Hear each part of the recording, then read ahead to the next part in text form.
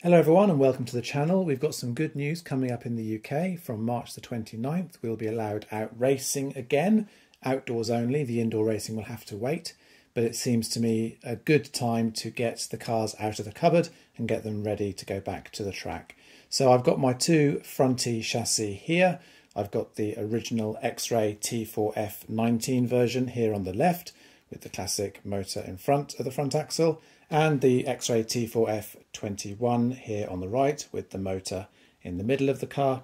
And also here the new option part from XRAY, the heavyweight bumper with a 170 gram brass weight here and a recut bumper to make it fit better. That would replace the current 30 gram brass weight that comes in the front bumper of the T4F 21 as standard. So what I plan to do in this video is just to get these two cars ready with a battery and tyres and a body so they're at racing weight, take a look at the weight distribution on the corner scales, compare the 19 to the original 21, and then we'll fit the heavyweight bumper to the 21 and see what difference that makes and see how close it brings it to the 19. Okay, so here we have the 2019 car with the front motor ready to race, more or less. I'll just mention a few things about the weight on this car, so it's not completely out of the box. There is some ballast already in front of the speed controller and in front of the servo. There's about 10 grams here and about 55 grams here. We'll just add the body shell now so we get it up properly to race weight. So we've got a total running weight in this spec of 1282 grams, which is slightly over the 1250 minimum. I would just ignore the cross weights here. I'm not really concerned about setting those in this particular video. What I'm most interested in is the front to rear weight distribution. And as you can see at this 1280 grams weight, this car, the 19 car, 68% of the weight is over the front axle and 32% is over the rear. So what I'm going to do now is I'm going to compare this to the 21 car and see what that has with its standard mid-motor configuration. And now we'll do the same with the 2021 car. Again, I've just got it on the scales now without the body shell on, just to point out where I've got some ballast already. There's 10 grams extra just directly on top of the standard bumper weight. There's around about 20 grams in front of the servo and also 20 or 25 grams in front of the battery on this side. Again, I won't go into the corner weighting now. I can do that in another video if people are interested. Do leave a message in the comments if you would like to see a longer video on using the corner weighting. What I'll do now is I'll pop on the body shell and we'll try and do as close as we can as a like-for-like test. Just so you know, it's the same battery pack and same tyres in both cars, but they do have different motors and different speed controllers, so they're not set up exactly identical to each other. Okay, and again, the same body shell going on to the car. This one actually is right on the 1250 limits. There's some other difference in weight between the two cars. If anything, that one probably needs a little bit more ballast just to be safe. And looking at the weight distribution, front to rear, which is the thing I'm most interested in, the difference is quite dramatic.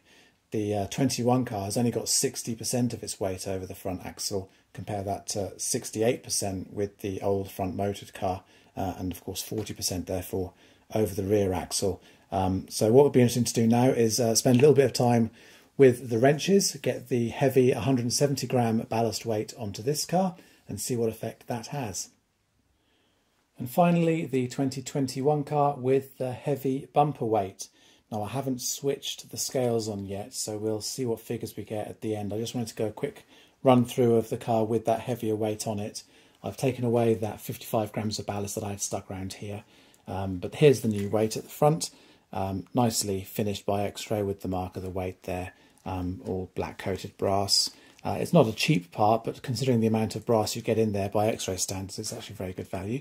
And one thing that I noticed as well, the new bumper that they provided is actually of a much denser material, which I think is a very good idea because there's less foam, so hopefully that will help to protect you in crashes.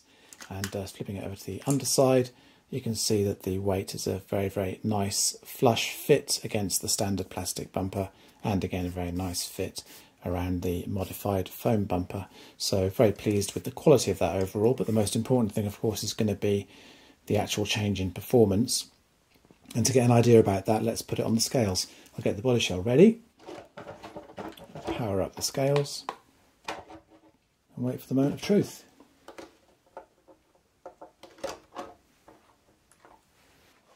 And there we have it with the heavy weight in the front bumper. The weight distribution has changed quite a lot. We're now up to 66% over the front axle and 34% over the rear, which compares a lot more closely with the weight distribution on the 2019 car with the motor over the front axle anyway, which was 68%. But as I suspected, the overall weight of the car has gone up by around about 90 grams. So even though I took out all that ballast, because the brass bumper weight is so heavy, there was no way I was going to be able to counteract that. So now we're running a car that's 90 grams overweight overall. So the proof is really going to be in running the car. I should be out on the track within the next couple of weeks to be able to report back about how it handles and see what kind of difference it makes. And most importantly of all, see if it makes the car any quicker. So if you have any other questions about the cars or about this particular setup or anything else you want to ask, then do please ask them in the comments. Otherwise, thanks for watching.